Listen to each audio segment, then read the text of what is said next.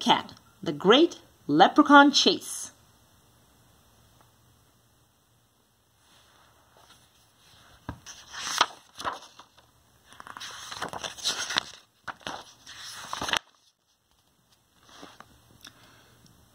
Tomorrow is St. Patrick's Day, and Pete's teacher, Mr. G, is teaching about leprechauns. The only time you can catch one is on St. Patrick's Day. A leprechaun will bring you good luck, Mr. G says. Now everyone in class wants a leprechaun. Pete gets a great idea. He will open a leprechaun catching business.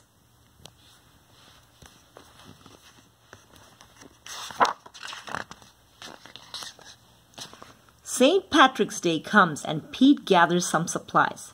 He hangs a sign above his head stand. This will be easy, Pete thinks. Pete's Lucky Leprechaun Catchers. Bait. Squirrel is Pete's first customer. I want a leprechaun, Squirrel says. I need good luck for my test. Cool, I'm on it, says Pete.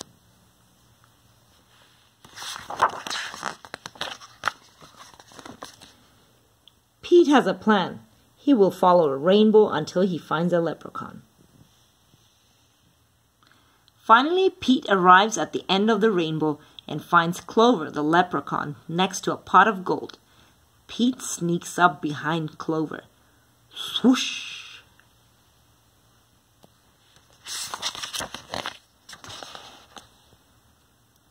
But Clover is too fast. "Did you think you could catch me so easily?" he asks.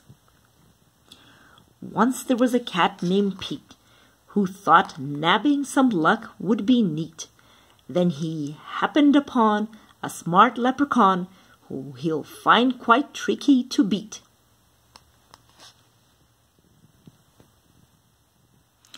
Clover disappears in a puff of green smoke. Pete will need a new plan. That afternoon, Gus visits Pete's Lucky Leprechaun Catchers. I want a leprechaun, Gus says. I need good luck for my band recital. Pete says, I'll see what I can do.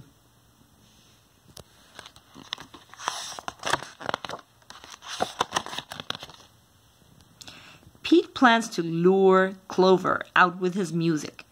He plays a jaunty song on his guitar. Before long, Clover dances over to Pete. Just a little closer, Pete thinks. Suddenly, Clover starts spinning around Pete. Round and round, Clover goes faster and faster. Oh no! Clover wraps up Pete with a rope. Pete has finally met his match, a crafty leprechaun he just can't catch. He'll never win. He better give in or find something else to snatch. That evening, Callie visits Pete's Lucky Leprechaun Catchers. I want a leprechaun, Callie says. I need good luck for my tennis match. Says Pete. St. Patrick's Day is almost over. There isn't much time left to catch a leprechaun, but Pete won't give up yet.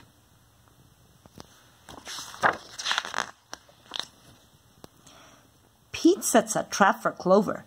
Before long, Clover tiptoes up to the trap and sniffs the air. I love candy, he whispers, peering under the box.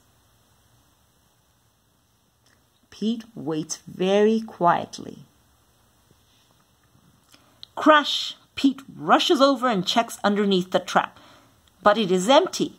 Clover skips away.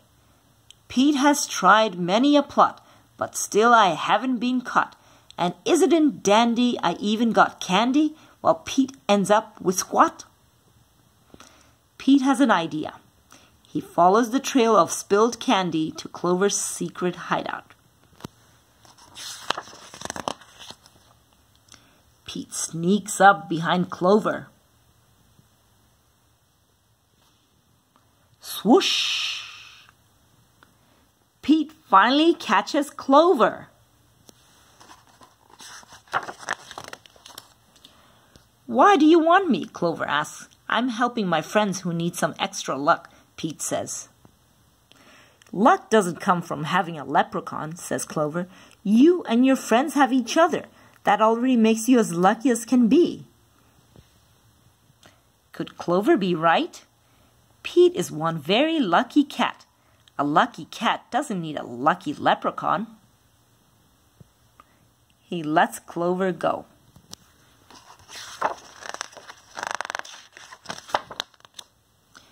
Pete decides he will be the good luck his friends need by helping them out himself. Pete helps Squirrel study for his test. Squirrel aces it.